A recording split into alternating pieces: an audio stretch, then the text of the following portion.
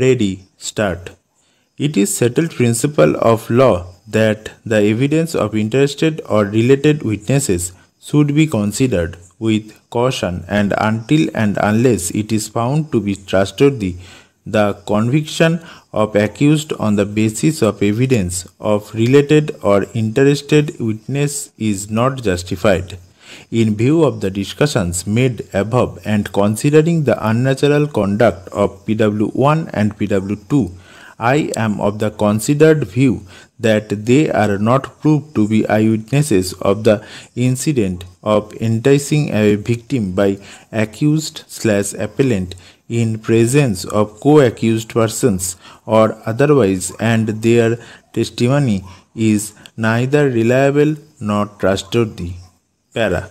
In the present case, the only eyewitnesses of the incident, PW1 and PW2, are admittedly closely related witnesses, and their conduct has been found unnatural in not disclosing and not helping the first informant.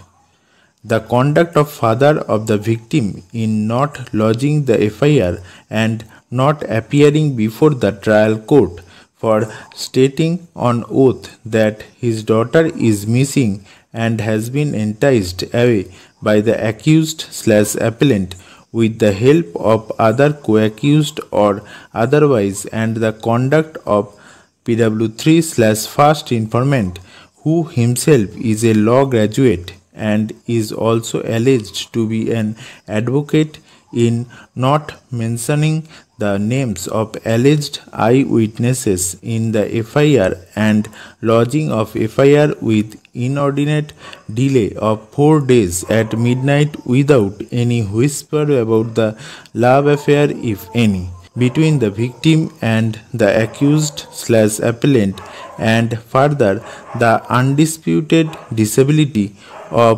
accused/appellant makes the entire prosecution story highly improbable and doubtful, and gives strength to the arguments that the father of victim and his family members, including first informant, on account of property dispute, have falsely implicated the accused/appellant and his family members due to suspicion.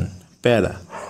In view of the facts and circumstances of the case, there is sufficient reason for drawing adverse inference against the prosecution for not producing the parents of victim to the witness box before the trial court.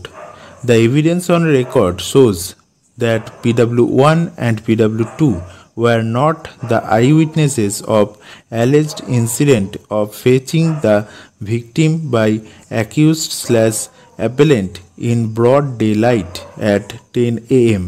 instead of choosing some time of loneliness in the late evening or early morning, and they have been set up subsequently in order to improve the case against the accused persons. The above witnesses are interested witnesses, and their unnatural conduct and contradictory testimony is not reliable for holding the accused/appellant guilty, and the learned trial court has misread the evidence on record.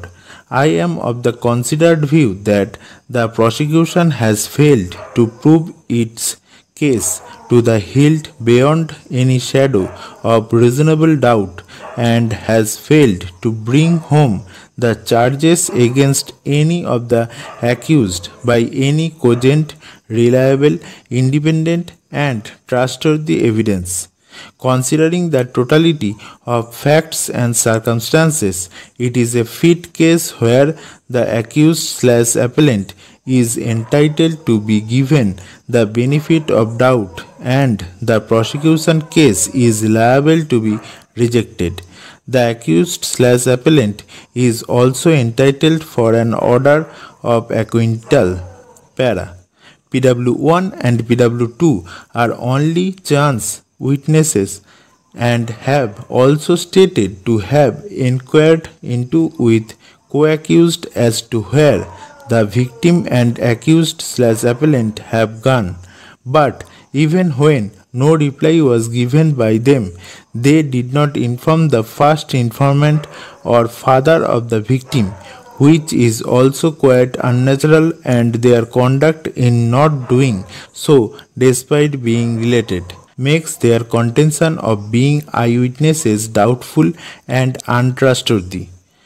Similarly, on alleged asking by PW1 and PW2 from Rajendra and others, not giving any threat by them is quite unnatural, while on mere inquiry by the first informant, they allegedly threatened him. The first informant has not assigned any reason when neither he was eyewitness of the occurrence nor got any information from alleged eyewitnesses. Then why and on what ground he approached the family members of accused/appellant, that is co-accused persons, for inquiring about the victim. Stop.